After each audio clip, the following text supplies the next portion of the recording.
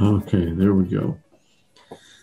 So in First Timothy, you have to look, you have to see it as a young pastor in a very difficult situation in a difficult place, and Timothy has obviously communicated somehow to Paul previously that, you know what, I think I'm done here. It's time to move on. And so I think most every pastor has probably gone through that exact situation. And we'll see what Paul tells Timothy here in just a little bit. But it's interesting that First and Second Timothy, is what's called a pastoral epistle. So it's a letter, not just to a group of general people, but it is a pastoral epistle written to Timothy. It's a letter. Timothy, here's your word. Here's what you need to do. It's an encouragement. It is to one fella. Paul did that again with Titus. That's called a pastoral epistle.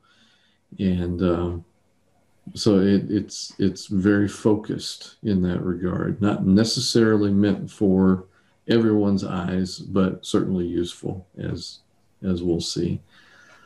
So it's unlike the other epistles that he wrote, other letters he wrote to, like, for instance, First and Second Corinthians, Ephesians, Philippians, generally to the church. But this is a pastoral epistle. So, all right, I'll beat that dead horse. Paul first met Timothy we see in Acts 16. His grandmother was Lois. She was a Jewish Christian. His mother was Eunice, a Jewish Christian. He came from Lystra in the province of Galatia, which is modern-day Turkey. And his father was a Greek, and he was probably not a believer. Timothy was in Ephesus, and he oversaw a group of churches in the region of Ephesus. So we don't know if it was a mega church, probably not, because everybody met in like houses, they didn't have big buildings. So he probably oversaw a number of churches, and nobody knows how many that was. Ephesus was it was a commercial center of Asia Minor. It was the second largest city in the Roman Empire, and possibly the second largest city in the world at that time. So it had several 100,000 people. So as far as large cities compared to today, not even close. You look at New York, with what is it, 8 million or whatever. But for that time, that was a big city, a couple of 100,000 people. It was known for magic and the Temple of Diana, which was considered one of the 7 wonders of the ancient world. And it's one of those Greek-looking buildings that sit up on what do they call it, the Parthenon? It kind of looks like that, that kind of a building. It's, you could fit a football stadium inside of it. It's huge, kind of a thing. So, all right. And from a big perspective, First Timothy is built in 4 major sections. First of all, it starts out with the message of the church, basically the doctrine of the church. And then chapter 2 talks about members of the church. Chapters 3 and 4 are ministers of the church. Chapters 5 and 6 are ministry of the church. And so, we're going to see qualifications for elders and deacons, and just kind of how the church should operate. Pretty good stuff, pretty important. It's interesting that without Timothy,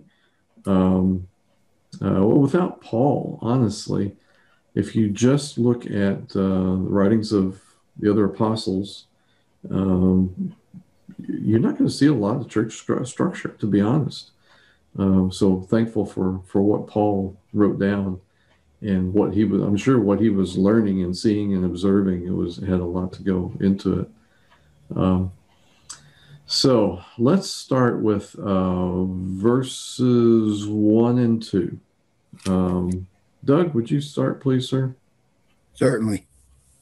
Paul, an apostle of Christ Jesus, by command of God, our Savior, and of Christ Jesus, our hope, to Timothy, my true child in the faith, grace, mercy, and peace from God the Father and Christ Jesus our Lord. All right.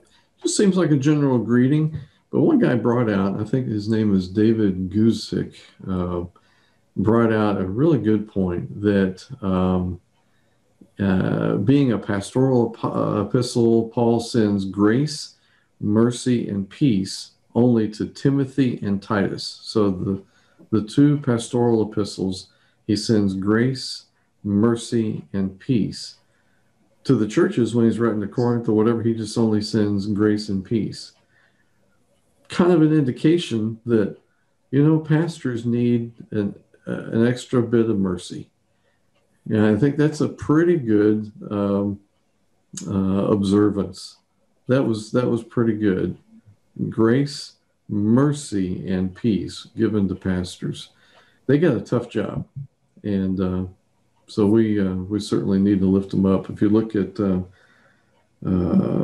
Thessalonians 5, it says that we need to respect our pastors and lift them up because they have a very difficult job.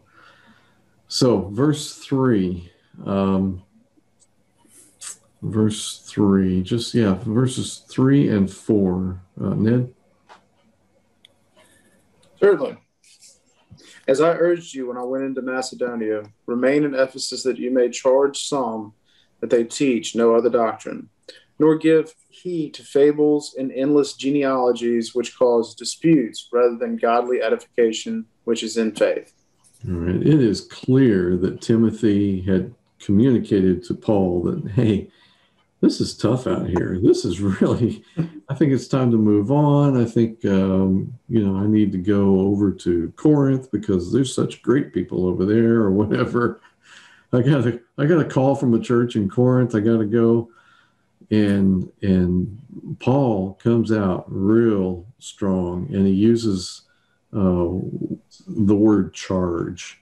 And the Greek term that I understand is used is more like military order. No, I told you to stay. It wasn't a suggestion. Timothy, you are to stay there. And I know that had to be hard for Timothy to read, especially as he had already sold his house. He was already talking to a realtor in Corinth or whatever. And, so he was already packing bags ready to go. But he was told specifically by his mentor, no, you will stay there. Why did he tell him to stay in Ephesus?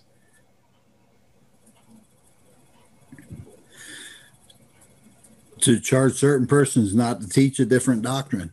So now doctrine becomes important. This is less than 30 years after the birth of the church.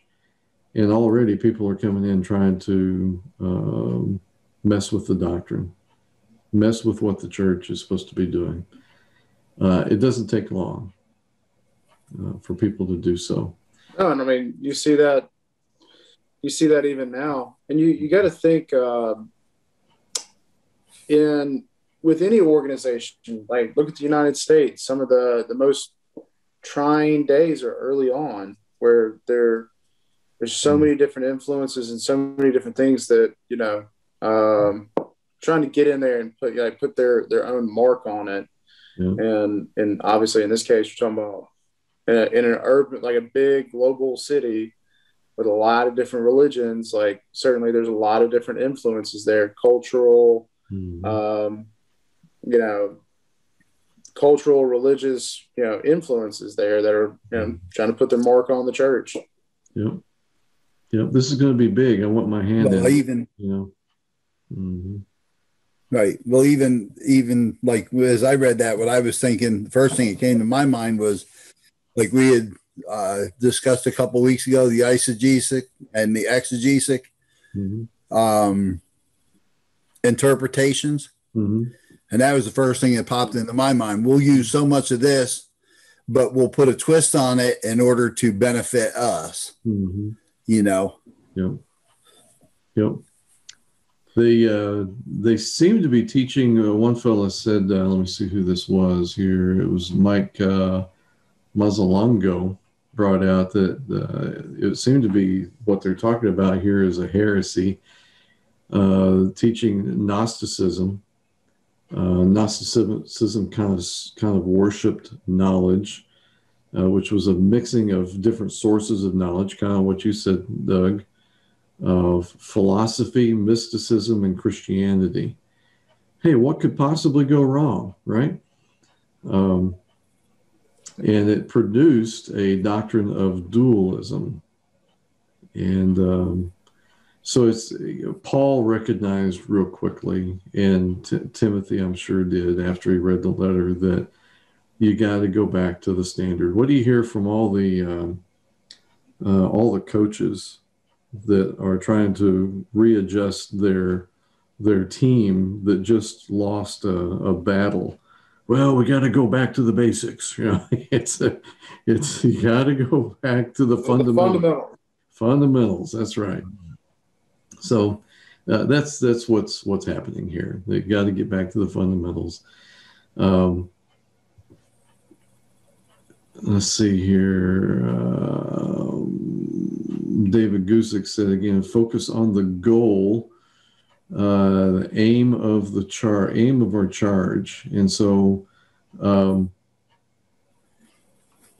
it says, doctrine matters. However, today, look at this. Today, people will say something to the effect of, well, it doesn't matter what you believe, as long as you believe something. We've all heard our friends say that, right?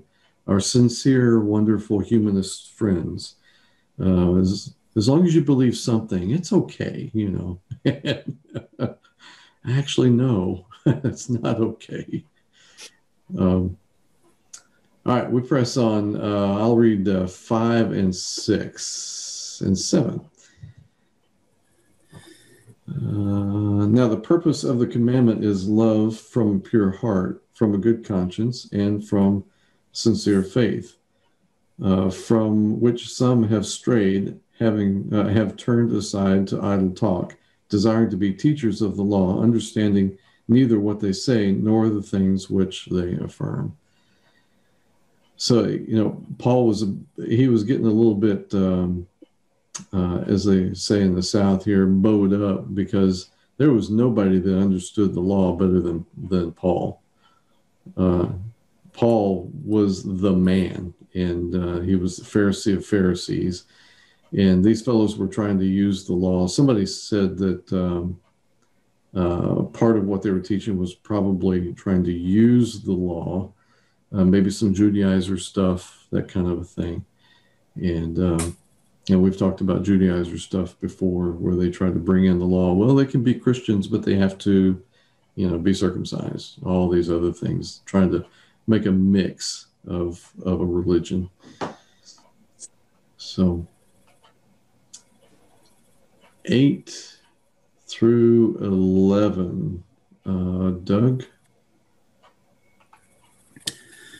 Now we know that the law is good if one uses it lawfully, understanding this, that the law is not laid down for the just, but for the lawless and the disobedient, for the ungodly and sinners, for the unholy and profane, for those who strike their fathers and mothers, for murderers, the sexually immoral, men who practice homosexuality, enslavers, liars, perjurers, and whatever else is contrary to sound doctrine, in accordance with the gospel of the glory of the blessed God with which I have been entrusted. Okay, so it almost sounds, if you take this at surface level, it almost sounds like, okay, for those people who do this, then the law is in line, right? It's only for those people. But for the righteous, then they don't need the law. But what he's really saying is, we all are told that we're sinners by the authority of the law, right? Because those are just a small list of things that show us that we're sinners, and we need a savior.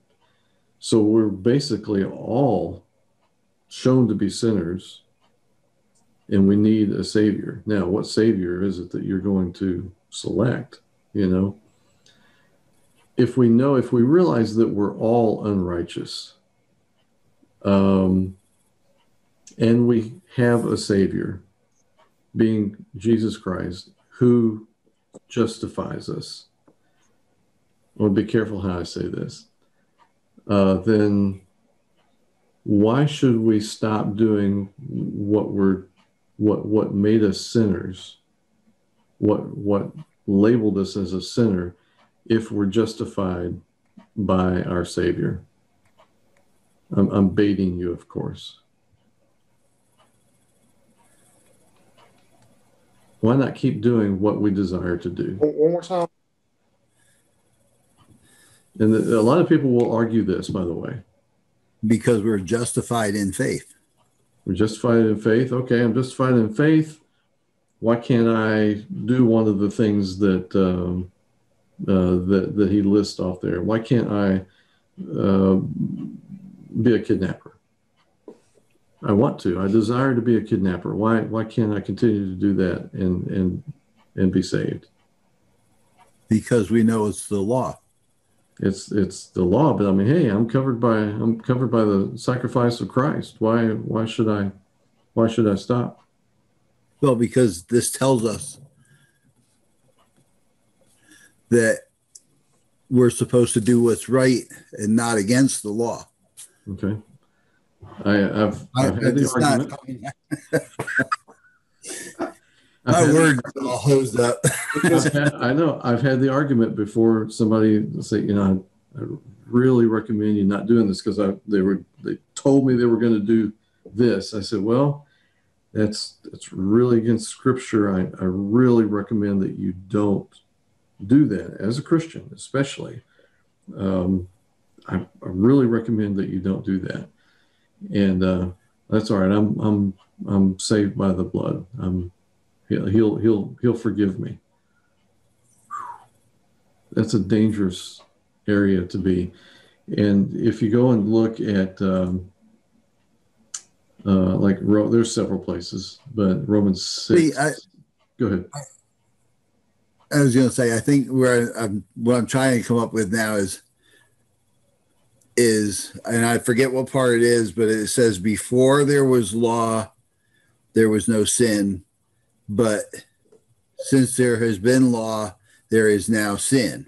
As early in Romans. We know the law, and we break the law, then we know we have sinned, and we try not to sin. I know, but then you take that one step further. And his argument then was that, okay, now that I know that I'm a sinner, in other words, Paul was talking about, now that the law tells me about coveting, well, now I'm guilty of coveting, Right. But now that we have a Savior, the argument can be, well, I'm covered. I can do this now. I cannot change my lifestyle, whatever the situation is, because I'm covered by the blood of Christ. Going to Romans 6, 11 to 15, in the same way, count yourselves dead to sin, but alive to God in Christ Jesus. Therefore, do not let sin reign in your mortal body so that you obey its evil desires. Do not offer any part of yourself to sin as an instrument of wickedness, but rather offer yourselves to God as those who have been bought brought from death to life, and offer every part of yourself to him as an instrument of righteousness. For sin shall no longer be your master. Remember we talked about that? Because you are not under the law, but under grace. What then? Shall we sin because we are not under the law, but under grace? By no means. So there's the end all argument to somebody who says, well, I'm under grace, I'm under the blood now, I don't have to worry about stopping anything, right? Certainly by no means. It's kind of like, and as I was working through this, it's kind of like we buy fire insurance for our houses. And if we don't like our house anymore or whatever, we set fire to the house. Well, it's fine. I've got fire insurance. Well, that'd be called illegal. I don't think that's going to go so well. So kind of a similar analogy. But be ready with those arguments as people come to you with that argument, and when you dare to suggest that they stop doing a certain thing. So that would be like using profanity.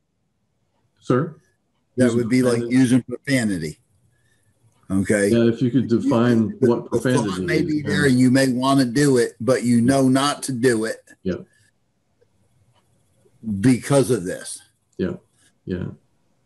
With profanity, it's a little hard, but it's you would almost have to fall back on does it honor the Lord in the way you speak, and right.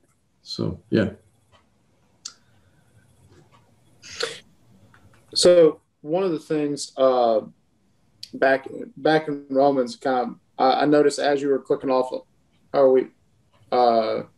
pulled it back up in verse 17.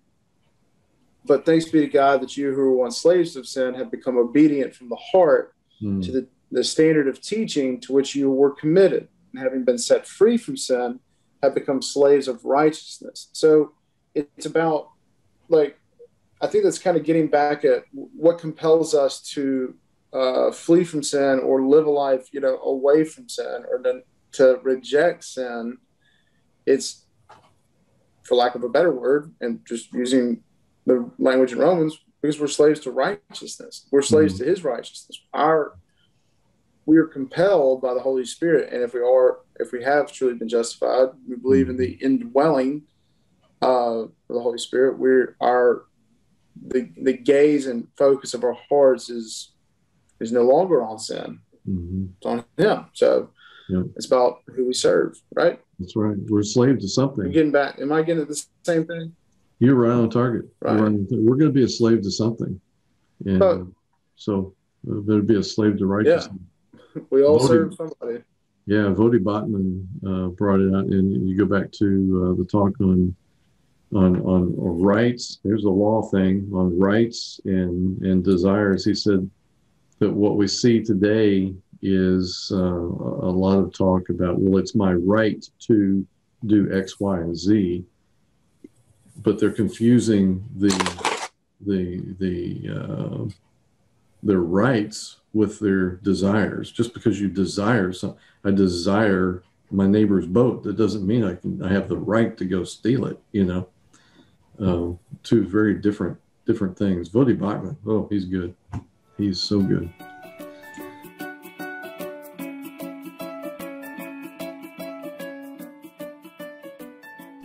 We're picking up now in 1 Timothy 1, verse 12 to 14, and Doug is going to read that particular section.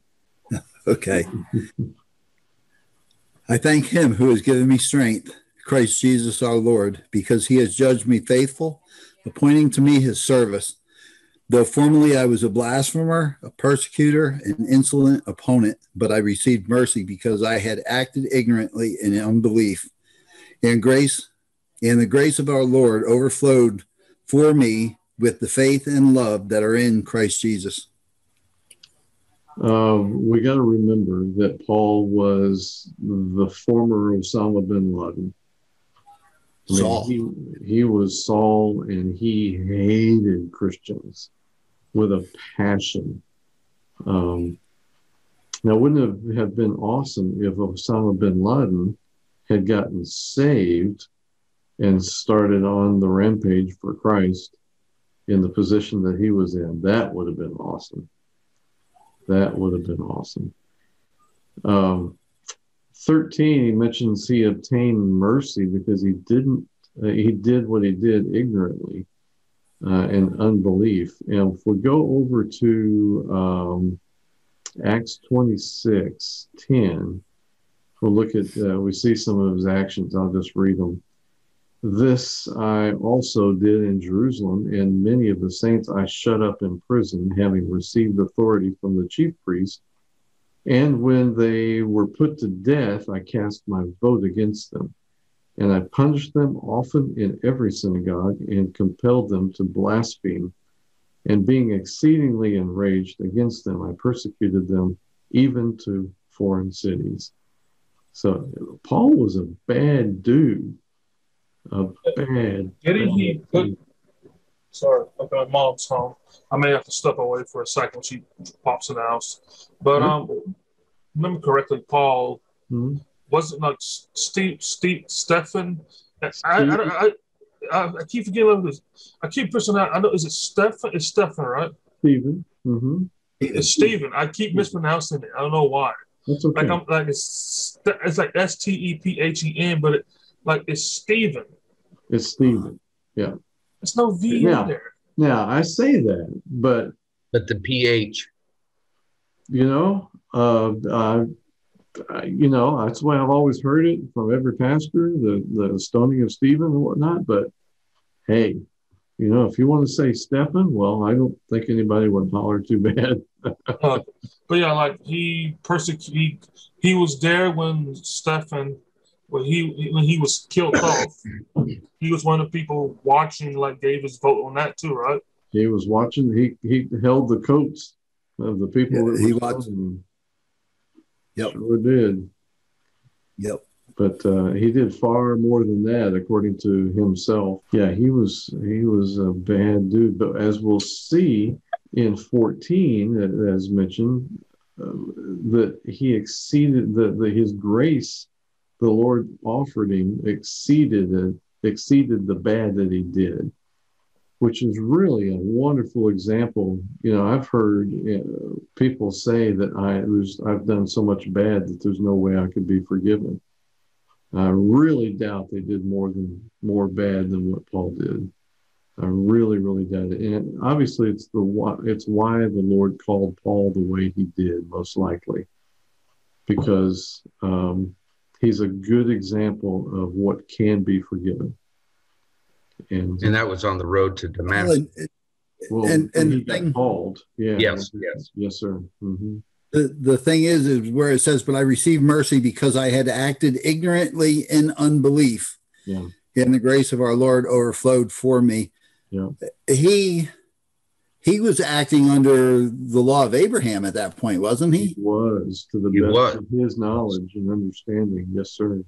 So he very good at it. Exactly. So because of the fact that he was doing what he thought he was supposed to be doing, his eyes hadn't been opened yet. Right. But we'll find out that they soon will be. They soon will be. That's right. 15 through 17. Jamal? Here is a trustworthy saying that deserves full acceptance. Christ Jesus came into the world to save sinners, of whom I am the worst. But for that very reason, I was shown mercy, that so in me, the worst of sinners, Christ Jesus might display his immense patience as example for those who would believe in him and receive eternal life. Now to the King, eternal, immortal, invisible, the only God, be honor and glory forever and ever. Amen. So there again, he's emphasizing, if I can be saved, anybody can be saved. I think that's the key there. He recognized how deep his sin was. You guys see anything else there? Well, and understand that the beginning, the apostles, the one apostle had, who was the tax collector? Matthew. Mm-hmm. So his brother said, man, don't talk to him, man. He's off the wall. And so, Jesus is going, this was so much a training for the new apostles, because most of this stuff they never got. And really until after the crucifixion, Right. A lot of this stuff made sense, but it really never came together with this. And then at one point in time, it all made sense. It clicked, and they see that you can take somebody that's just horrible. And here's an example. They'll go to the wall for us, for me, for you. And it was, don't associate with them. But as it became clear, everybody's eligible for this, right? That's it. Everybody, no matter who. As a matter of fact, the worse they are, the more they need us. And so it all this stuff, of course, and Jesus and his infinite wisdom, this was all things that just had to happen, and culminating to where they finally got it. And then, of course, eventually Holy Spirit came upon them. Yeah. I think it's, and I think you just nailed it right there. The whole time they were following Jesus around for 3 years, getting trained, they didn't have the Holy Spirit. I mean, they had the Holy Spirit in Jesus, but not in themselves. And so their understanding was it just wasn't there yet. And I don't think they were allowed to have the Holy Spirit until they understood most of it. Until Jesus went away and then sent the Holy Spirit back. Yes. Exactly. Right. So, and you think about, if you didn't have the Spirit, and we wouldn't understand most of this. I mean, we'd be reading somebody else's letters, That's right. So, Kevin, would you finish this up, please, sir? Timothy, my son, I am giving you this to command in keeping with the prophecies once made about you, so that by recalling them you may fight the battle well, holding on to faith and a good conscience, which some have rejected and so have suffered shipwreck with regard to the faith. Among them, anybody want to take a shot at it? I'm not even going to try. Hymenaeus. Okay. And Alexander, who I handed over to Satan to be taught not to blaspheme. All right. We're not too sure what exactly they had done, but obviously it was bad enough that Paul previously had kicked them out of the church for their own good. And we know in Matthew 18, the purpose of kicking somebody out of communion, out of church, out of doing church discipline in that way, is not for punishment, but for reconciliation, so that the person will eventually realize what they've done and come back. And so he's calling it here delivered to Satan, but it's in hopes that they would realize what they did. They're stopped teaching the wrong stuff and repent and come back. So that was the crust of the commentary that I could gather about the specific situation. Not too clear, unless you guys have commentary. Well, and also I think the word shipwreck pretty much sums it up. I mean, like we would say the boards and the timbers, and there's holes everywhere, and it's pretty much useless. Yeah. In common terminology today, we'd say, "Oh, they're a car wreck." Okay, well, We're using shipwreck here. And as I understand, as we once studied, I think with Doug and you, the different steps to try to correct somebody, it's between, and it expands, and then it goes to the whole congregation, and then after that, if you can't work it out, they're pretty much don't come back until you have your stuff together. Yeah. Right? That's in Matthew 18. Yes, sir. Right. Of course, we can't follow those if we have problems with somebody who's outside the church, because they're not under that authority.